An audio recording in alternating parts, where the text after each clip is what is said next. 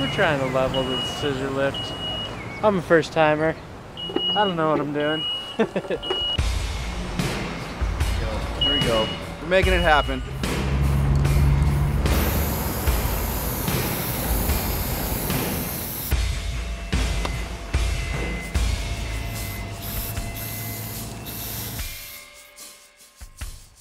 We're here in Seattle at the Evo store painting my first large-scale mural. I'm with Skywalker, who's a muralist and a very talented one at that.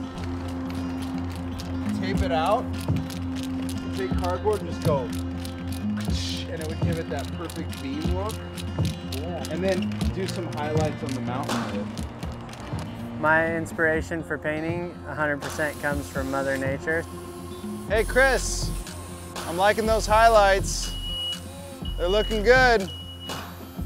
This one's really fun because we're both doing what we want with it. We're not having to be confined with like some commercial purpose. You don't have to put like a logo in it or what. It's just art.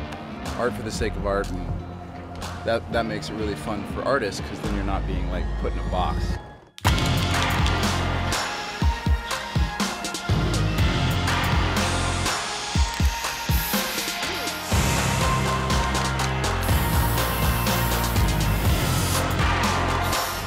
I always try to include some form of mountains or rocks or trees or ocean, just anything that pertains to my lifestyle and how I like to live.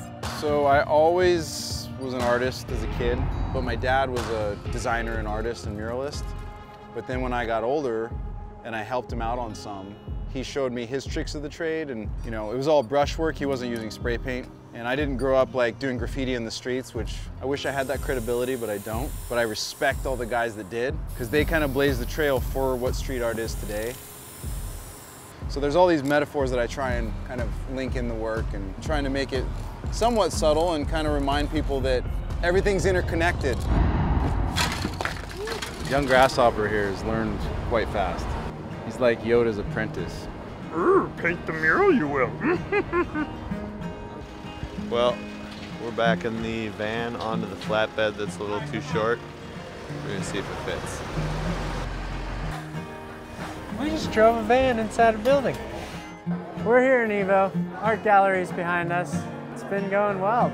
People are checking out the art. We did the mural outside and everyone seems pretty psyched. We're gonna show the world premiere of my movie project shortly.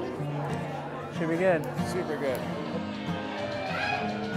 Hope you enjoyed it. I am pleasantly surprised and happy and thankful that Sky was down to help me out and collaborate. This was super fun. I will do another one someday. Yes.